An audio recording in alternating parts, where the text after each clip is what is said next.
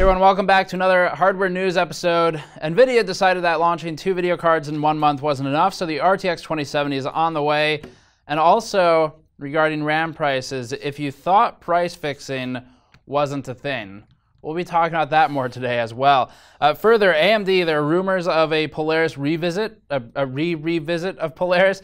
There's an Ampere computing unveil, but it's not the one that you might remember from NVIDIA, and we have plenty of other news items for this week as well. Before that, this video is brought to you by PowerColor's RX 580 8GB card, which is marked down to $200 with rebate starting September 29th on Newegg, and that is for the 8GB model. If you're looking for a mid-range video card for gaming on high settings, consider PowerColor's 8GB RX 580 that we linked below. The card also comes with 3 free games, including Assassin's Creed Odyssey, Star Control, and Strange Brigade, while supplies last. Learn more at the link below. So the first major news item, of course, is us. We're gearing up for a RIP Jay 2, or it might be 3 by the time this video goes up. Jay responded on Twitter to our beating of his TimeSpy Extreme score with NV-linked GPUs, and he beat ours by about 100 more TimeSpy Extreme points. So we're going to retaliate to that. First of all, the immediate goal is to do some memory overclocking, timings tuning, stuff like that, and see, can I beat his score with just what we have without further modification? And then, because I know he will definitely respond to that because he hooked up his test bench to an AC unit directly, we bought a bunch of gear. So memory module cooling, for example, picked up some more water blocks so we can put the GPUs properly underwater this time and stuff like that. So this battle is far from over. It'll be a lot of fun. And of course, thank you to Jay for joining. I think Paul picked up his bridges as well, so he might join in too. But either way, keep an eye out for that. The immediate responses have been via Twitter, but we'll of course bring them to video as soon as we get the scores up there. It's just a lot of other stuff going on first, like waiting for shipping to retaliate properly to Jay.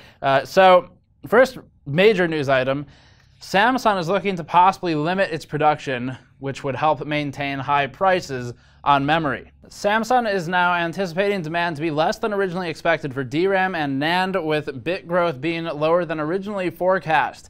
Samsung fears demand will soften as the market could reach oversupply, and in order to shore up high prices, Bloomberg says that Samsung could cut back on production of chips to keep supply tight and thus prices favorable. For them, anyway. There continues to be speculation of the market being somewhat inundated with DRAM, finally, as smartphone sales slow and laptop shipments are expected to be interrupted. If Samsung makes moves to curtail production and augment supply, SK Hynix and Micron could very well follow suit, which would keep memory prices high into the foreseeable future. And there's been some discussion on potential price fixing in the memory market. Nothing's been firmly proven yet, but there have been legal complaints filed in the US, and then in China there's an active investigation by a branch of the Chinese government. So still waiting to hear back on that. It'll be a while. It's a slow process. But that's been something that has been discussed in the past, and certainly this would feed into the theories that there might be some price fixing afoot. Ampere computing. So this is, if you remember, before Turing, the rumored name of NVIDIA's GPU was Ampere. And that never happened. It might in the future, we don't know, but it ended up being Turing. So what we know now, though, is that Intel president Renee James launched her own semiconductor business, which is called Ampere Computing, and it's unveiling an eMAG processor and a new roadmap coming up that targets specifically ARM-based server chips. So this is beneficial in offering lower power consumption and security benefits over the compromised x86 chips that are out now, i.e. Spectre and Meltdown. And to this end, Ampere's already unveiled its eMAG processor and a future roadmap. The first batch of CPUs come in 16 and 32 core variants, and the company has already picked up 2 major customers, one of which being Microsoft and the other being Lenovo. These CPUs should start at about $550 for the 16-core model and about $850 for the 32-core chip. These are not consumer CPUs, but we wanted to bring them up because it's an important development in the market, especially given all of the reporting that everyone's done on Spectre and Meltdown, because these are somewhat directly related to bypassing those concerns. And this uses ARM v8 cores built on 16nm FinFET process from TSMC, if you're curious about that. So it should be low power and security benefits over x86. which will compete directly with both Intel and AMD in the server markets. A post on ChipHell recently indicated a move to Polaris 30 on 12nm TSMC silicon. If the rumor holds true, there would be potential for down-costed versions of the RX 580 cards with potential power consumption improvements, depending on how much AMD pushes the clocks, if at all. Phoronix, the leading benchmarking site for hardware on Linux, noticed a new Polaris device ID in a recent kernel patch. This is interesting timing for AMD to capitalize on a market that has rebelled against the new flagship cards, from NVIDIA of course, but it must still compete with the remaining Pascal stock in the 1060 class. Vega 56 has held strong against the 1070 cards, it just has never really been available until recently, thanks to the mining boom and now bust, but it does look like Polaris could be returning for a reprisal of the mid-range market role. Next up, NVIDIA publicly announced the RTX 2070 to launch on October 17th and declared an MSRP of $500 for partner models or $600 for the FE card. We're curious to see the lowest price of partner models that pop up, but it does look like the FE card used the same external ID as the other 20 series releases. The shroud is identical, just the cooler might be different. We would guess that most good partner models will end up around $600, but don't have firm pricing just yet. The RTX 2070 will use a new TU106 package rather than being a cut-down version of the RTX 2080's die, and we also don't know the die size on that, but it has been officially announced by NVIDIA for October 17th if you didn't have enough from the other 20 series cards. Separately, it appears as if NVIDIA has announced its Founders Edition customers a second delay in RTX 2080 Ti orders. The new arrival date has been pushed out to October 5th to 9th, although some customers will receive them earlier than that. Arrival is based upon supply of the card. AMD also back in the news for a Ryzen Raven Ridge APU lineup launch. This one's aimed at high-end gaming laptops, moving away from desktops for a moment. So the Ryzen R7 2800H and R5 2600H are the new APUs. They are 4-core, 8-thread parts, both offering a configurable TDP in the range of 34 watts to 54 watts, depending on what the partner making the laptop wants to achieve. The R7 2800H offers Vega 11 Radeon graphics, and it's also got 11 CUs for that, so compute units, which would be the container for the streaming processors, and there's a base or boost of 3.3 to 3.8 gigahertz on the CPU. Meanwhile, the R5 2600H comes equipped with Vega 8 graphics, and that one runs 8 CUs, as indicated by the name. There's no word yet on availability or what price we should expect for the laptops with the APUs, but we do know that they're coming out sometime in the near future. It looks like AMD could be facing a shortage with its A320 and B450 motherboards, and also, although we haven't heard of this one in a while, the A68 series of motherboards to a much lesser extent. So this problem seems to be mostly limited to the China market right now, and the demand here for AMD's entry-level boards is strong enough that it is helping to create or at least exacerbate this shortage. The increase in demand for entry-level boards is partly stemming from bundling deals going on right now, and that would again include the vendors of those chipsets. So A320, B450, and A68 are mostly affecting the Asus Gigabyte and MSI low-end boards right now, and those are the ones that are most impacted by this shortage. So to keep prices stable and mitigate the shortages, the affected vendors have canceled current bundling promotions, and Asus has plans for production expansion to help meet the demand of those entry-level boards right now. Also dealing with shortages is still Intel. We've been talking about this for actually a couple of months now, but Intel's been facing issues with their 10nm process production, of course, and then the 14nm process is now being used more heavily because they need something, and it's not 10nm. So that means that the lower end chipsets are now eating away at the node that is required for making CPUs at this point. So Intel is moving its H310 chipset back to 22 nanometers from 14 so that I can then relieve that fab space for CPU production. And this means that the H310 motherboard will be using an older process, although the effects or importance of that is questionable, just considering that it is an extremely low-end part.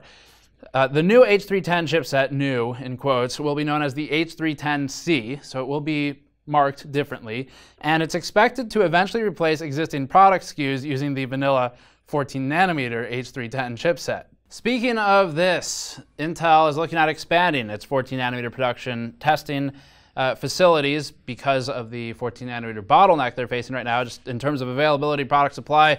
So our favorite website, Tom's Hardware, and writer Paul Alcorn, who we've actually met and is a great reporter in this space, wrote this article about Intel expanding its testing facilities and dealing with this new supply issue. So Intel has several 14 nanometer products in the pipeline simultaneously. They've got Coffee Lake, for example. They have chipsets. They have Coffee Lake Refresh. They have Whiskey Lake. They have Amber Lake. They really, really like bodies of water at Intel. And then they also have XMM 7560 modems for Apple's iPhones, among other things. So these documents obtained by Tom's Hardware suggested that the testing capacity is as much of the problem as the fab space at this point, even though all indications previously have pointed toward fab space limitations. So to hopefully alleviate this problem, the documents detail plans for some of Intel's 14 nanometer silicon to be sent to facilities in Vietnam for testing, where the testing will be done under Intel's, quote, copy exactly, exclamation point, program. This program allows for processes like testing, packaging, and production to be replicated theoretically perfectly. It just will be done somewhere else, and that should hopefully help Intel out going forward with their production and supply limitations. We had a lot of smaller news items to go over this week as well, so in rapid fire format, let's go over a few of them. EK Waterblocks announced the successor to their venerable EK Supremacy CPU water block, and that is the EK Velocity. The Velocity will come in 14 different models, all supporting EKWB's 5th iteration of their cooling design. Among the changes are a new mounting bracket, fewer flow restrictions, and more uniform RGB implementation. Prices range from $97 to $135, and they are expected to ship by October 1st. Fractal has released tempered glass window kits aimed at users wanting to get in on the trend and replace their acrylic windows. The tempered glass windows will be offered in 2 different kits, and those are for the Fractal Define R5 and the Define S, both of which will now have tempered glass options. Newegg recently revealed that from the dates of August 13th, 2018 to September 18th, 2018, they were affected by a malware attack orchestrated by MageCart, the online attack group recently known for attacking Ticketmaster and British Airways. The Newegg attack was done by redirecting users to a MageCart server disguised as Newegg's payment processing page, where malicious JavaScript ran on the back end, acting like a card skimmer and acquiring payment details such as names, addresses, and card details. This disguised domain even had a fake certificate given to create the impression of legitimacy. Newegg has since acknowledged the vulnerability and has emailed customers whom they believe to be affected. Newegg is currently investigating the attack, and if any of our readers or viewers shopped on Newegg between August 13th and September 18th of this year, you should immediately get in touch with your card issuer or bank to get new cards issued. Alternatively, it's all a great big scheme because Newegg sees all of the prices rising, RAM vendors are benefiting, video card vendors are benefiting, and they said, we really need more money. How can we do it? And that was the solution.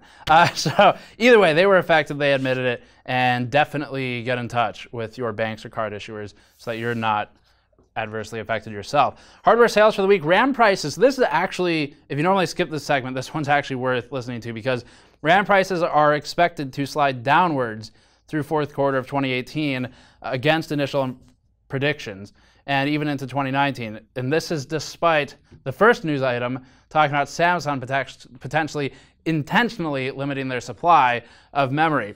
So we don't know how that's going to affect things yet. But if you look at prices right now, RAM's finally coming down just a tiny bit, and the demand is somewhat flatlining in the desktop enthusiast space. The really expensive RTX cards certainly don't help that because the amount of the attachment rate to brand new system builds will be lower overall, and that could benefit us all if the RAM prices can come down a little bit. So this is assuming that memory makers don't start decelerating their memory production as Samsung might be doing, as indicated by Bloomberg previously. So still, the past week has netted some price dips in RAM kits. Generally, 16 gigabyte DDR4 kits with frequencies in excess of 3000 megahertz have stayed north of $150, and we've seen a few kits slide below that finally. Like there's, for example, a Team T4 16 gigabyte 3000 megahertz kit for $130. There's a G-Skill Ripjaws kit for $135, and that's 3200 megahertz. And there's a Team Vulcan kit for $120 with a promo. And of course, those prices move around all the time. But the idea is, even if those exact deals aren't still up by the time this video is, it might be worth looking around at RAM again if it's been a while, because it's kind of coming down. So that's it for this week. As always, subscribe for more. Go to store.gamersnexus.net to pick up one of our mod mats, one of our shirts, or any of our other products to help us out directly, or go to patreon.com/gamersnexus to get the recent bonus episode of Ask GN. Thank you for watching. I'll see you all next time.